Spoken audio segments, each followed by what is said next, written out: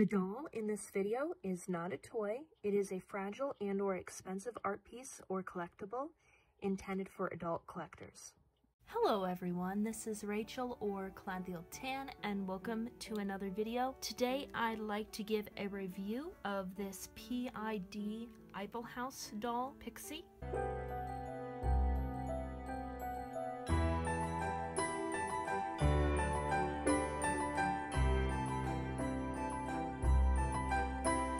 I want to cover two things in this video. I want to review her and her posing, and I also want to show you guys a quick comparison of her next to some dolls that you might be more familiar with, a Made to Move Barbie, a Raised Vet Dolls 1/12 scale doll, and a Mayu special 28cm body, just so you guys have a frame of reference for what size she is and how her proportions compare. So first off, I'd like to show you guys the posing. Her neck mobility is really great.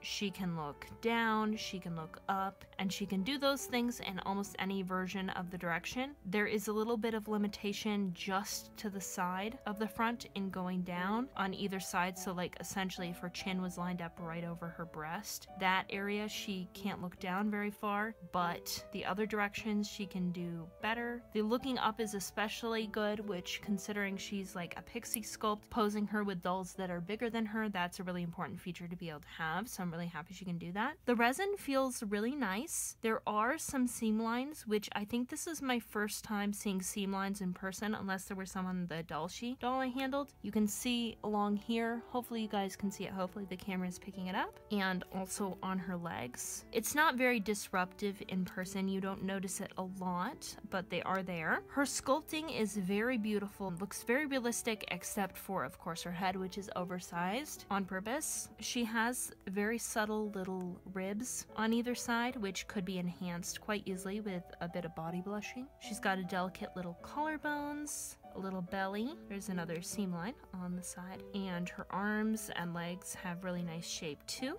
She has a really interesting hip joint. There's this little hook, and this is on a separate piece of resin from the leg. And if you guys can see all of those little holes there, and what happens when the leg is in the socket is this little peg can go into the holes, and that helps her hold poses. It doesn't always work exactly how I think it was intended to work, but it does mean she is a very stable sitter. You can see how far she's able to lean forward while still holding position, and it also means that if you have her standing on a solid surface, she can actually balance even with this really big head, which is quite impressive. My preference would be to have a rotational joint there instead, but if your priority is on the doll being able to stand and sit very securely, then you might prefer a joint like this.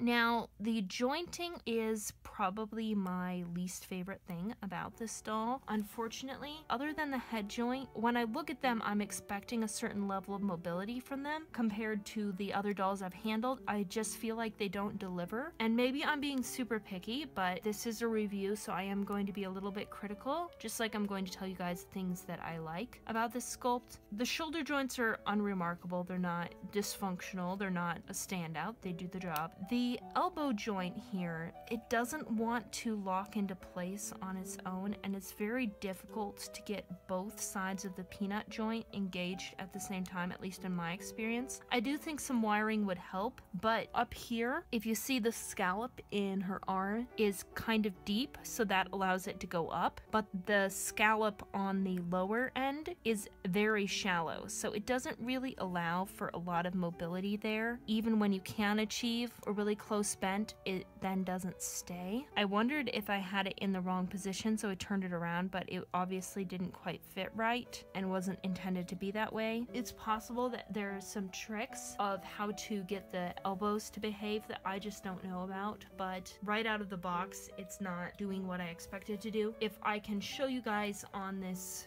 Mayu special body, for example, and this one I have not altered in any way. This is how she came right out of the box as far as as the body is. You can see that this peanut joint, it engages, and you can get this level of posability with almost no effort. And with her, when you try to bend her, both sides don't really click. And even if you manually get them to click, still that's as far as it'll naturally go. So it's essentially the amount of mobility you would get out of a single jointed doll. Just in case you think it's just because of her small size, here's a raised vet doll. You can see what happens when I bend it up. It gets almost exactly the same mobility as the one twice her size. And this is one artist working by herself in her house, and I imagine Iplehouse as a company would have a team, so I'm not quite sure why they didn't work on this elbow joint more, or just make it single jointed and save some costs. The wrists, there's something about them that I do not like, but it is a personal preference thing, so it depends on what you're looking for. I really like the wrists being able to be posable. Most ball jointed dolls that I've come across are like this. The S hook goes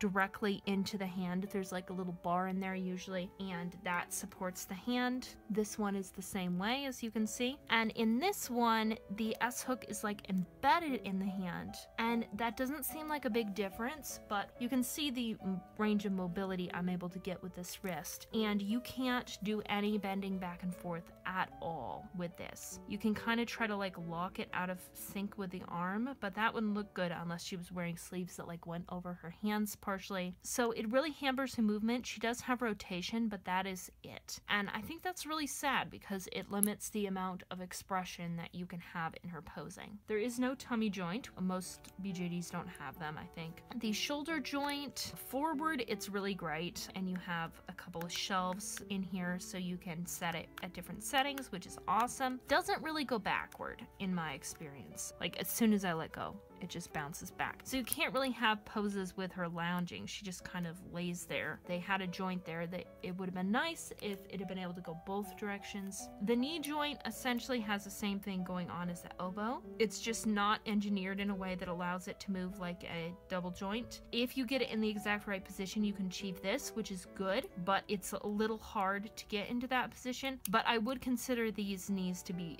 functioning double jointed knees, just a little problematic, whereas the arms are, for me, nearly impossible. The ankles have the same issue that the wrists do, where the S hook is embedded in there and it can't turn, which makes walking poses kind of awkward because her foot is always in a 90-degree angle with her leg, which doesn't look natural in a lot of poses.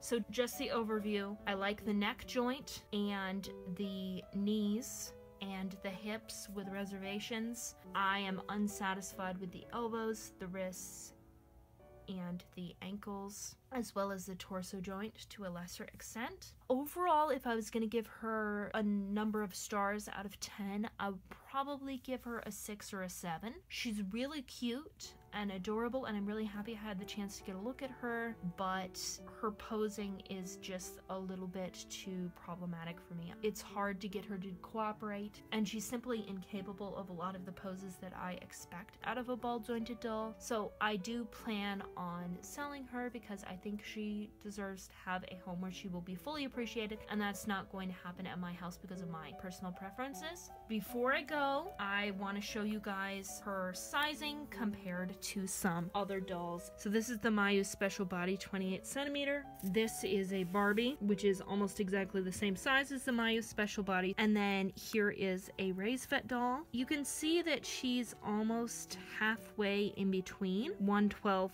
and 1/6. So I hope this was helpful, and I don't want to give you guys the impression that like she's a bad sculpt or anything like that. I feel really privileged to have had the chance to get a look at her. If you haven't seen one of my videos before, I typically make videos about ball jointed dolls, art dolls, and miniatures, as well as occasional videos about fashion dolls and vintage dolls. So if any of those things are up your alley, be sure to try out some of my other videos and subscribe. If you are familiar with my content, I have a Facebook group linked below. Anyone 13 years of age or older is welcome to join there. And I just post there whenever I have a video up on YouTube, whenever I put one up. That allows you guys to be able to give me feedback on the videos that I have to mark for legal reasons as made for kids. And it also helps make sure you don't miss an upload if that's something that's important to you. I also have a Patreon where you guys can support the channel for as little as $2 a month in exchange for seeing all of my videos, 1 to 2 weeks early, and every month I give away one doll to my patrons, and only patrons have access to that monthly giveaway. So be sure to check out my Patreon for the details on that and see if it's something you want to be a part of. Those who support me on the Fairy Godparent tier, in addition to what I already mentioned, also get a sticker sent to them every single month of one of my dolls and a shout out in every single YouTube video I make. So shout out to RoadtoEhretFan, Tenor, Gurll, and my anonymous Fairy Godparents. Thank you so much for your support. Thank you for watching this video, and I hope to see you in the next one. Bye.